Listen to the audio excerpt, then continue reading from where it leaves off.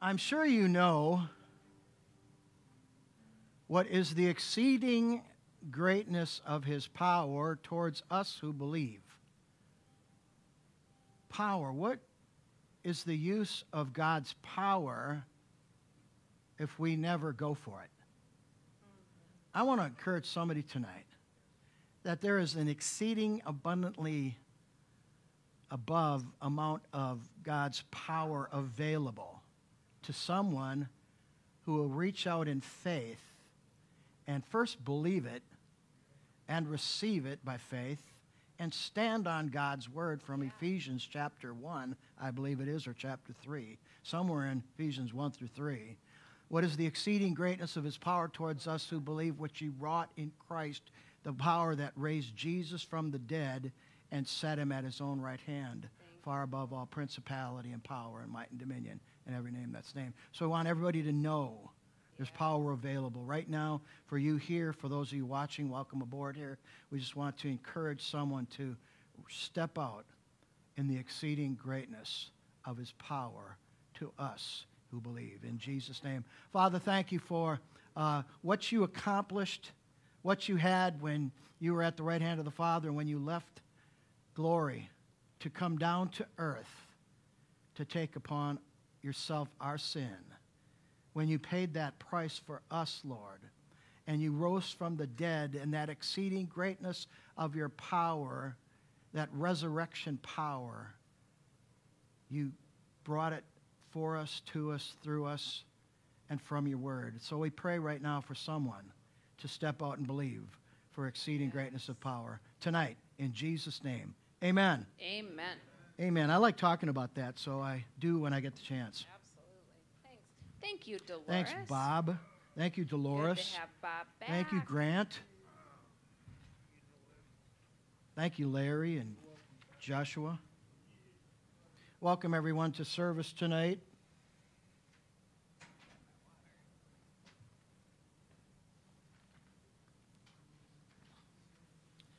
Hallelujah. Our subject tonight is the heart of God. The heart of God, the point being the love of God. Yeah. The heart of God, the love of God. Amen. Father, thank you for the heart of God, the love of God that has been shed abroad in our hearts by the Holy Spirit. We thank you for a touch from heaven. Thank you for the saints that it's sloppy, it's nasty, but they came to church anyway. So I pray they get something from heaven, a touch from heaven, something super abundantly above all we could ask or think. So, Father, we ask you to bless the people that have joined us online, bless the people that are with us, and bless us as we share the Word of God. In Jesus' name, amen. I thought you were going to smooch me right there. No. Hardly. Not in church. Happy Valentine's Day. Happy Valentine's Day. We had our first date on Valentine's Day 34 years ago. 34? We were like little Whoa. kids. We were 5. I was 5. You were a little older. You have more gray hair than me. Amen. Amen. Hey, guys, nobody wants to hear bad news, but when the Kansas City Chiefs were celebrating in that open area and half the city came to see them, there was a shooting today. And 9 of them were kids, and they're in critical condition. Father, we pray right now for those kids and anyone that was shot in Kansas City, Missouri, Lord. We just pray right now, God, those innocent children, we just pray the blood of Jesus over them, deliver them, protect them, keep them. And Father, we just pray for anyone else who was assaulted or hurt or shot. And we pray for peace and restoration and healing for that city now in Jesus' name. Amen. Amen. All right. All right, so not to take away from our joy that we have right now, God's heart is full of love towards all people as he sacrificed his only son. So our point there would be that you're going to have to help me with some of these because you, yeah. All right, his heart is full of love because it was his will. It was God's love that sent Jesus to the cross. And so we know that... And Jesus' love. It's, of course. That sent himself. I like to talk about the Father, and you get to talk about the Son, and together we'll Talk about the Holy Spirit. Holy Spirit, and we'll have harmony. Amen. And absolutely. So God's heart is full of love. Jesus' heart is full of love. Holy Spirit's heart is full of love towards all people as he sacrificed his only son. John 3:16, that's the first scripture I ever learned, and I hope we all know it. For God so loved the world that he gave his only begotten Son, that whosoever believes in him should not perish. Praise God, we're not going to perish, but we have now, right now, by faith, we have eternal life abiding in us in the presence and the person of the Holy Spirit. So because he's been given to us, he will never leave us nor forsake us. Lo, he's with us to the end of the world. And then after that, for all eternity, we have the Holy Spirit, the third person of the divine Godhead. If you think about how much God wanted a family and how much he loved us. I mean, he loved us so much that he gave. And that's the love of God. That's the agape, the unconditional love of God towards you and me.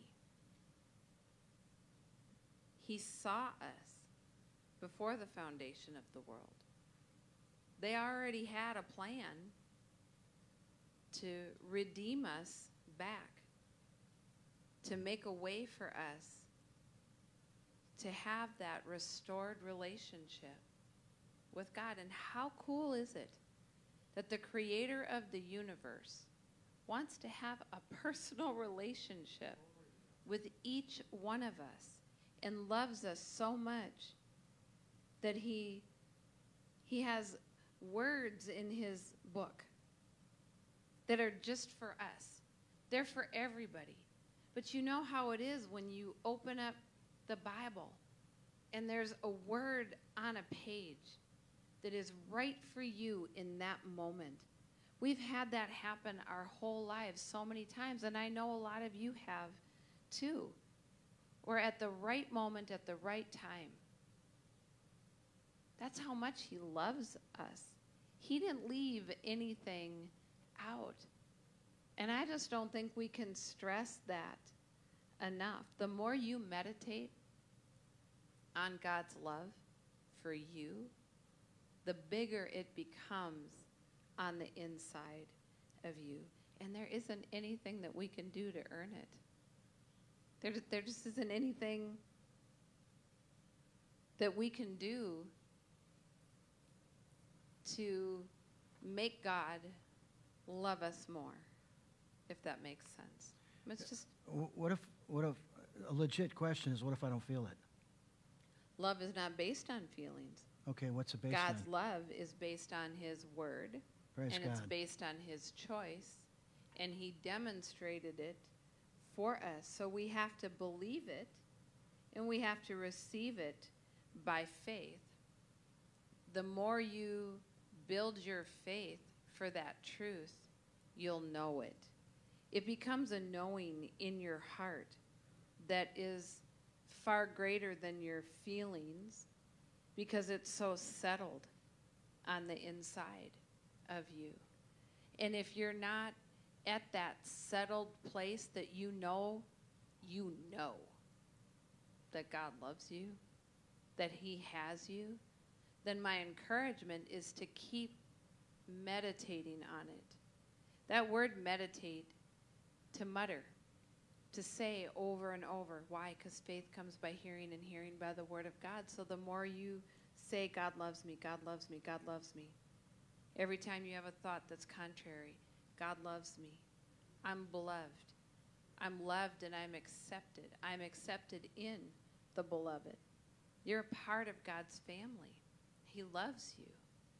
And so you just stay on it, and you stay on it, and you stay on it, and all of a sudden it just settles down. And it's settled. And once that love of God is settled in you, it's settled. There isn't anything that can separate you from the love of God.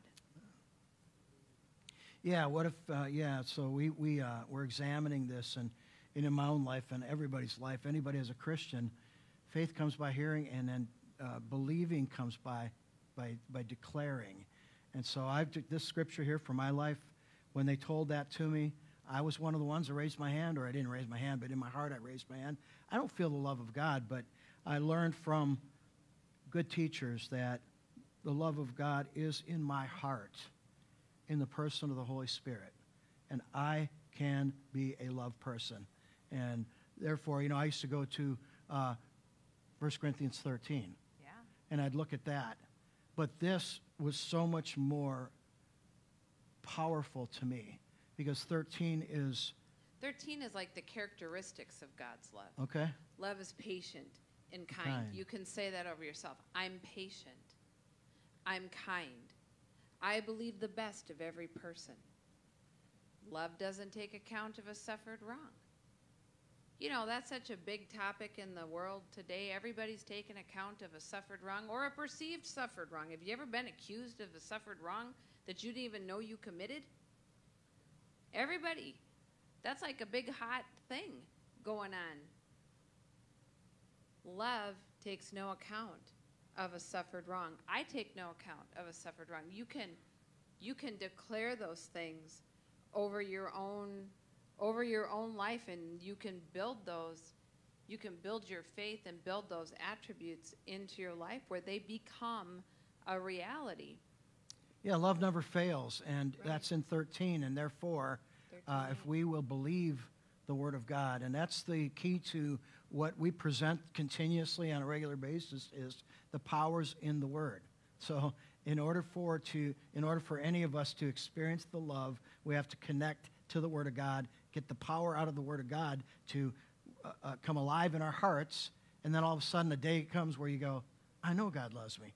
I'm not worried about it anymore. I don't have to have an experience of God's love. It's great if you do, but you don't. You just trust Him by faith. God loves me. I love people. People love me. And if they don't, I don't care because God still loves me. Here's the deal. You know how many people are reading self-help books? That's like a multi-billion-dollar industry. Self-help books, self-help this, self-help that. Love never fails. When you operate in God's love, if you will develop the love of God in your life, you won't fail. You would think that every Christian would just run to develop the love of God.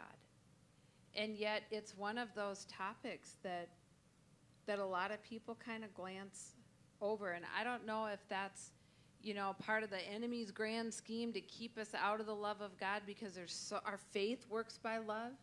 Your faith isn't going to work if you're not operating in God's love. His grace is there. His mercy is there. If you're just learning these things, you're not going to operate in the love of God 24/7 overnight, right? You just aren't. So God in His grace and in His mercy, He's so kind towards us. We believe Him for things, even in our flawed self, and He answers our prayer. I kicked in the door of the subject when they told me, perfected love casts out fear. Hey, you know what? Love it. Sometimes we, guys, maybe they don't want to go there. I don't want to be mushy. I don't want to be soft. I don't want to be blah. But most of the same guys deal with fear. And when you hear the truth that perfected love casts out fear, sign me up. There's no torment. There's no torment. In love. In love. The enemy Praise has God. no inroad to your life when you've got that love perfected, matured, your faith grown up in that. So by saying it, that's part of it because Sure. someone may, shrink from the word confession, but the Bible says confession, and we declare confession Hold brings fast profession. your So profession hold or fast your profession confession or of faith. Absolutely. And therefore, perfected love is casting out fear in my life, Yeah. and it's driving fear out. What an answer. What an answer for someone. Find it in the Bible. Look it up in the back of the Bible. Go to your concordance, find a concordance, get a concordance. Know these things. Memorize them so that when fear comes up, you can say, no. His perfected love casts out this fear. Fear is torment, and I'm not having any today. In Jesus' name. I walk in love, and therefore I don't of fail, God. and the fear's got to go. Absolutely. Praise the Lord. It's a fight of faith. Fight the good fight of faith. That word, hold fast, it's like you better grab hold of it and don't let go. Hold fast your profession of faith without wavering. For he's faithful that promised. Amen.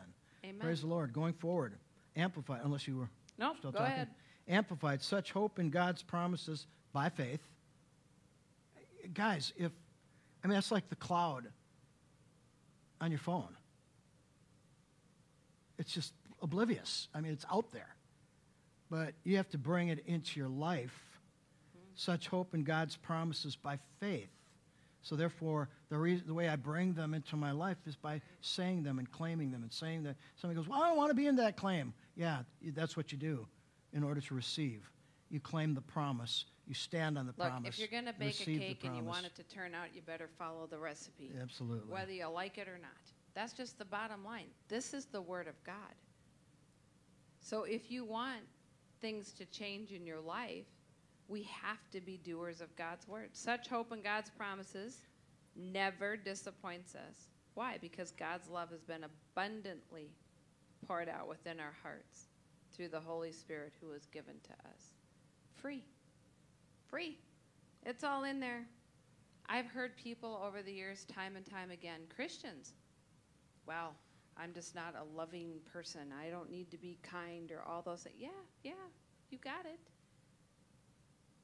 It already is in you. Start acting on it, whether you feel like it or not. There's lots of times I would like to give people a piece of my mind, especially on construction sites when things are not going the way they're supposed to go. And walls are where they're not supposed to be, and cabinets are not straight, and things that are not done the way they should be done, and blah, blah, blah. Sometimes I scratch my head, shake my head.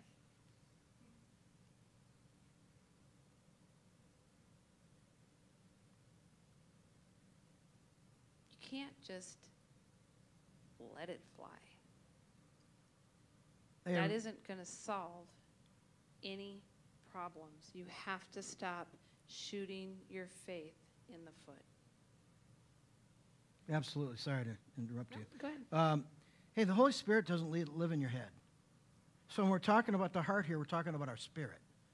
And so if we differentiate the spirit, soul, and body, I want to focus on my spirit so that I know that the Holy Spirit lives in my spirit. Therefore, the love of God, for sure, positively, absolutely, is in my spirit because the Holy Spirit's in my spirit. Then, therefore, I know. This way I can know. Because if I lean to my heart being my head, which a lot of people do, or the soulish person, and which is not wrong, it's just that that's not the whole equation. I want God in my spirit, and I want the love in my spirit. I want the power that's in my spirit, of course. Right. And so I don't want it to be head knowledge. I want it to be in my heart. Amen. All right, so because God's love is abundantly poured out within our spirit through the Holy Spirit who is given to us. 1 John 4:15 and 16, whosoever confesses Jesus is the Son of God, God abides in him, and he in God. Therefore, we know, you guys, everybody, we know that God came into our spirit, and he lives in our spirit. Amen. And 16, and we have known and believed that the love of God that God has for us, God is love, and anyone who abides in love abides in God, and God in him. Now, I thought that meant that, this whole love equation, that if it wasn't love, whenever I failed love, that God, when you're young as a Christian, Sure. You're not sure about some of these things. You want to help someone with that if you think of it, anything on that? Or should we just move on? Well, again, you take it by faith. We know and believe the love that God has for us. So we take that by faith, not by our feelings. We take that by faith. We believe that God loves us, just like you believed that Jesus went to the cross for you. If you can believe that, then you should be able to use that same faith to believe that God loves you. And if God loves you and you love God, by acknowledging these things, then his love is working in you. You are abiding in the love of God, and God is abiding in you. God is love. We're talking about a person. God is love. He's love. If he's in you, his love is in you. And he loves you. Hallelujah. I'm just stressing it over and over and over because I know so many people that I just pray that the light bulb goes off, that you get it. You get it. You get how cool you are. You get how special you are. You get how amazing and incredible and unique you are. There's nobody else like you. Thank goodness. All right, I'm going to let you explain this one because I think you wrote it. God's heart wants to reassure our heart and preserve us. Well, no, you wrote that. And you came up with Philippians 4:7 from the Amplified Bible. Correct, but I don't use the word assure us. I use assurance. So maybe I misspelled it then if I wrote it. All right, God wants to assure our heart. The Bible says, hey, you guys. Okay, let me just, yes. Okay. Well, sometimes when they get to your desk, they change and I don't know about it. So anyways, Yes, but that is hey, this true. is just, yeah. But assurance, praise God. Assurance is not in our brain. Assurance is in our heart. It's in our spirit.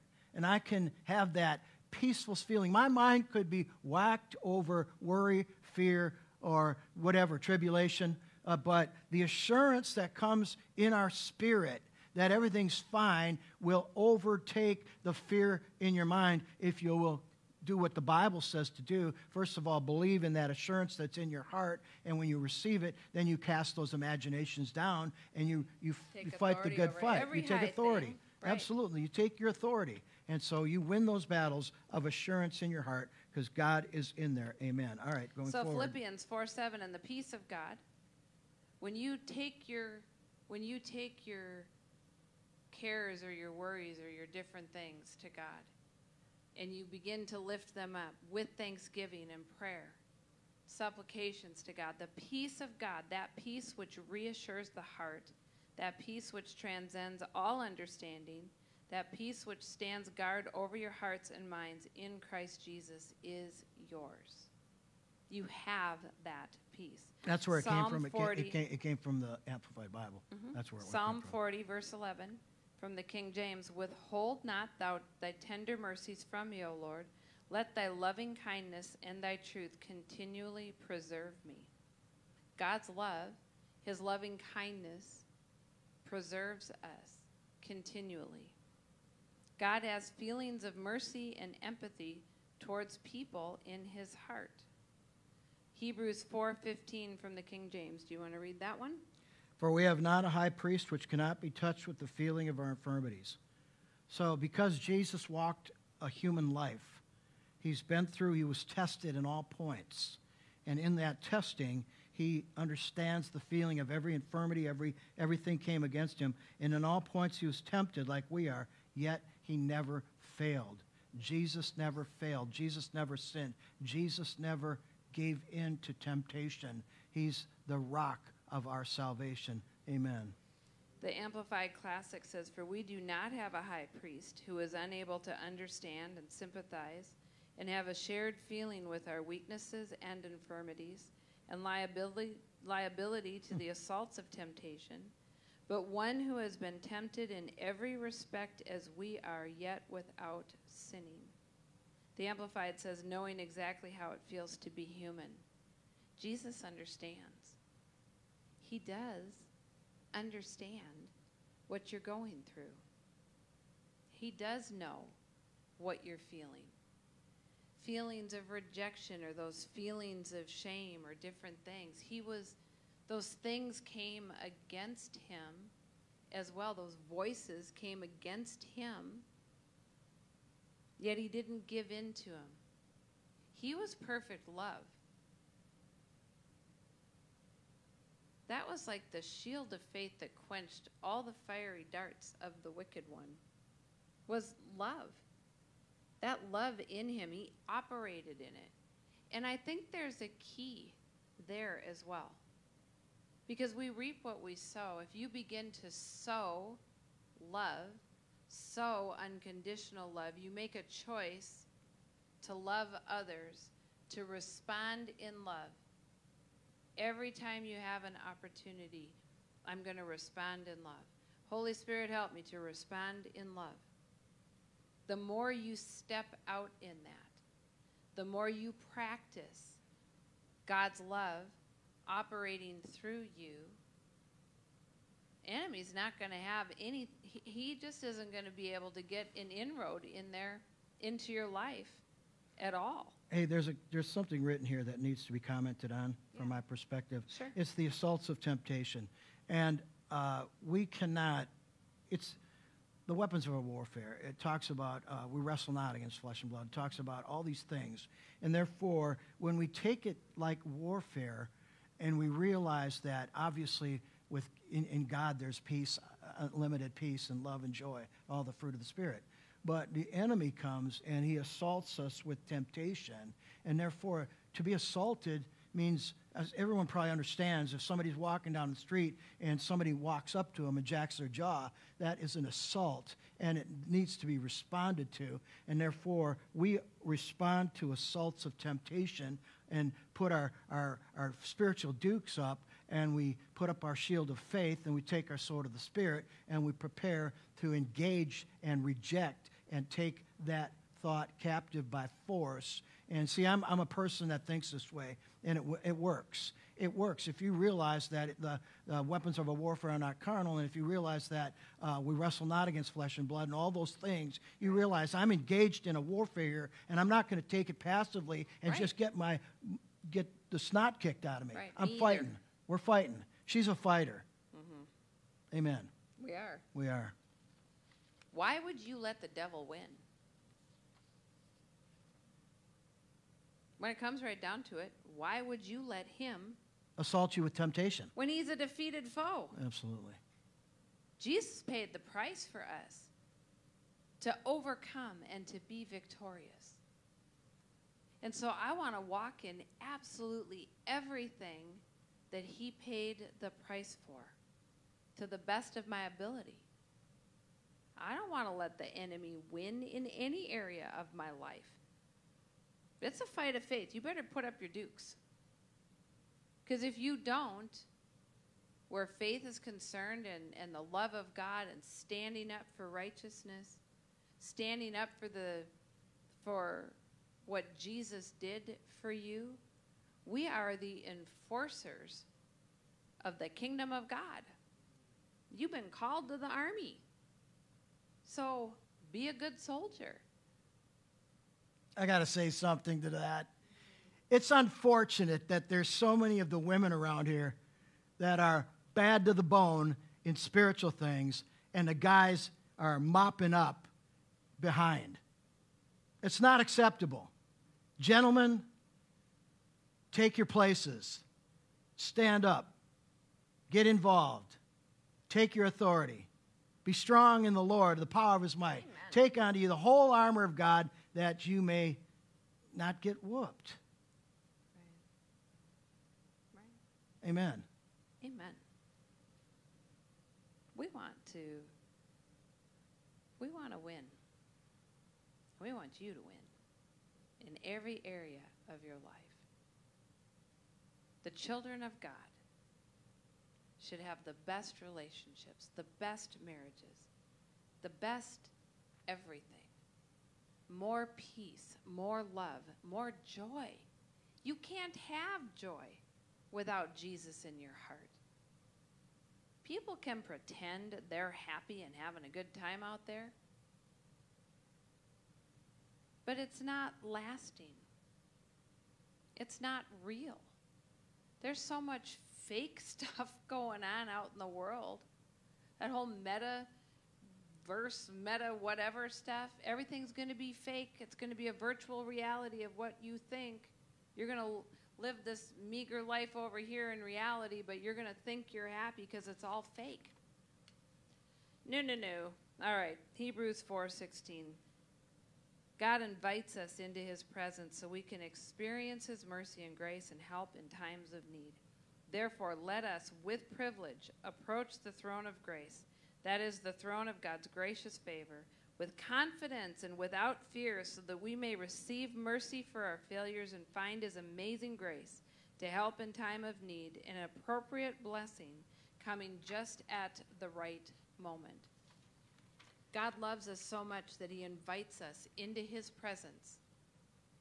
What an amazing promise and privilege that he says, come on, come into my presence, come boldly, because I want to help you, and I want to give you everything that you need in me to be okay. What a tremendous verse in Hebrews 4:16. May I? Yes. When we were in Toronto, I had a vision. And the vision was that all of us were in the throne room of God. And there were uncountable amount of stairs up to God's throne. And I just saw in the vision all these people trying to, on their all fours, climb up the stairs up to God's throne into his presence. And the scripture says, come boldly to the throne. And I saw Jesus Christ come down, if we'll believe, and just grab that person and run them right up to the top without effort. No effort needed, but faith that Jesus Christ has invited us to the throne to obtain mercy, to find grace, to help in time of need. I don't have to struggle at the base of the stairs. If it was that way, that the stairs were innumerable, and you're climbing at the bottom trying to struggle your way up to the presence of God, when Jesus says, come boldly to the throne, and he comes to get you and takes you right up to the presence of Almighty God. Awesome. Praise God. So these are just thoughts that we had, different things concerning the love of God that we put on paper tonight. So the heart of God towards us. 1 Corinthians 2:9 from the Amplified. But just as it is written in Scripture, things which the eye has not seen, and the ear has not heard, and which have not entered the heart of man, all that God has prepared for those who love him, who hold him in affectionate reverence, who obey him, and who gratefully recognize the benefits that he has bestowed. Be a thankful, grateful person. Instead of complaining like the world, be grateful, be thankful. Be a blessing, and blessings will come to you. God has great things in store for us, but we have got to get our speaking in line with his word. You have to open up and say, okay, God, it's your way. And this is how we receive those things. That's a simple message. God, it's your way. It's your way. It's your way. I sent a text to someone who had mentioned, they might be considering ministry. And I said, a great prayer to pray every day when you get up. God, not my will, but yours be done. Your kingdom come, your will be done in my life. What a great way to start the day. Not my will, but your will be done today. Amen. Psalm 32:8. I will instruct you and teach you in the way you should go. I will guide you with my eye. That's the heart of God towards us. He's watching over us. He perfects the things that concern us. I just love that. I love the one we just passed on, 2:9 of Amplified. Mm-hmm. All that God has prepared. Right now, it's prepared. It's all there. It's all available. It isn't wait. It isn't wait. It's prepared now for those who love him, who hold him in affectionate reverence, and who obey him. Old-fashioned Christianity believed that we need to obey God. I don't think it's old-fashioned Christianity. Well, let me just say it's back then that they preached it all the time. Well, it's being preached that way around the world, except in the compromising churches. Yes. That's unfortunate. It is, because people are missing out. And it's a sad commentary, but you see it in the body of Christ. When the body of Christ in this country is just as messed up as the rest of the world. There's no difference. Like, that's sad. It is. Doesn't have to be that way, and we're not going to be that way. Jesus is coming back for bride, a church without spot or wrinkle, and we get to be a part of it because we care. And we love his word, and we're going to continue to love his word, and we're going to continue to be doers of his word and not hearers only, so we're not deceived. I usually say that. Yes, you do. You may continue. I've You're doing learned good. well. We've learned together. I agree Amen. with you. All right, God's heart of protection in his love. 1 John 5:18, we know that whoever is born of God does not sin, but he who has been born of God keeps himself, and the wicked one does not touch him. So if you go back to the scriptures in 1 John chapter 4 about abiding in God, in his love, he is love, then we're born of God. When you're in love, you're following after him. From the Amplified Classic, we know absolutely that anyone born of God does not deliberately and knowingly practice committing sin. That's our heart. That's why we come to church, right? We're not deliberately trying to mess up, but the one who was begotten of God carefully watches over and protects us. Christ's divine presence within him preserves him against the evil, and the wicked one does not lay hold or get a grip on him or touch him. The more perfected we are in the love of God, the less opportunity for the evil one to actually have an inroad into our life. Don't answer the door when he knocks. Yeah. This one says, hey, Right. Does not open the door. Right. You know when the enemy's outside the door. Do not open the door. This one says that the one that is born of God does not sin, then therefore the wicked one does not touch him. We can live in a high plane, the highest. Yeah, amen. All right, God wants us to guard against anything that takes his place in our heart. Little children, believers, dear ones, guard yourselves from idols, false teachings, moral compromises, and anything that would take God's place in your heart. We talk about this all the time. What did the devil say to Eve in the garden? Did God really say? How many of you have had good Christian people that have been in church for a long time think that you are too much of a Christian? Has that ever happened to any of you? Don't you think you've taken this just a little bit too far? I mean, you could compromise just a little bit. Why not go here? We're not going to compromise. Jesus didn't compromise. He's our example. We're not trying to be like other Christians. We're trying to be like Jesus. I take his word literally. I don't care what anybody thinks. I take the word literally. I think that's the difference between us and a lot of people out there. And, let me tell you something. We live in a lot of peace. We enjoy the peace of God quite a bit. The love of God, the peace of God, the joy of the Lord is our strength. I'm just not willing to give those things. I am not willing to give those things up. In fact, I want more. I want more of the joy of the Lord. I want more of his love operating in my life. I know that I'm a lot different today than I was 30-some years ago, but I got a long way to go to be perfected in God's love, and I'm going to keep going. I'm going to keep going. And I pray that all of us, that's our heart. We're going to keep going. We're not going to stop. Jude 21, guard and keep yourselves in the love of God.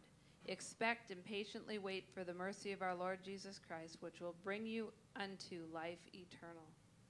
And then God wants us to... No, this one we cannot pass Jude 21. This is critical. Yeah. Keep yourself. In the love of God. Keep yourself. That is amazing that Jude would dare say that. Keep yourself in the love of God. Right. That means that you're staying in the Word. Why? Because that's where you know that God loves you, because he said so in his Word. So if I struggle with acceptance, if I struggle with God's love, then I keep myself in the love of God by staying in the Word. You know, the little books of John, 1 John, 2 John, 3 John, you're going to find an awful lot of love in those books, the love of God. You're going to find the love of God in the Gospel of John. Do a word search on compassion, and you'll find all sorts of scriptures. Loving kindness. Do a word search on God's loving kindness. It will begin to build a picture in you of how special and loved you are. Proverbs 4:23, God wants us to guard our heart. Are you going to say it? You want me to say it? What? Go ahead, say it. All right. Keep, guard, watch your heart with all diligence, for out of it spring the issues of life. Keep and guard your heart, Amplified Classic, with all vigilance, and above all that you guard, for out of it flow the springs of life. One of the scriptures talks about contaminating influences. Mm-hmm. When you rinse your food before you eat, you wash lettuce and tomatoes and cucumbers and vegetables, and because you want to avoid contaminating influences to come into your body. You're guarding your body from contaminating influences. The Bible talks about contaminating influences. Guard your heart.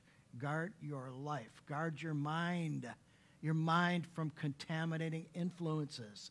And if you do, you'll be a vessel of gold, sanctified and meet for the master's use. 2 Timothy chapter 2. Praise God for 2 Timothy chapter 2. If you want some fighting words, 2 Timothy chapter 2. To avoid contaminating influences is found in 2 Timothy chapter 2. Amen.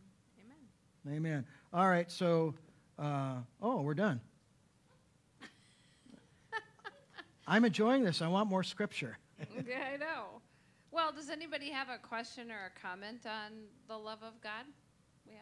We have a minute before I have to close up service.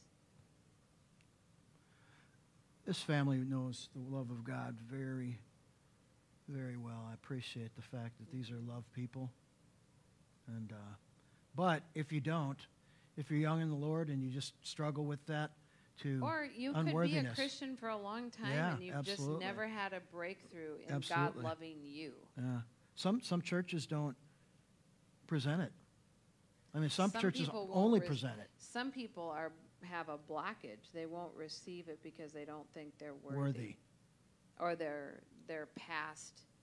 They can get to the point where they know 100% settled in their heart that God loves everybody else, but they really struggle to receive God's love for their own life. So I think that can be Christians that have sat in churches that have heard this preached for years. I know only one solution.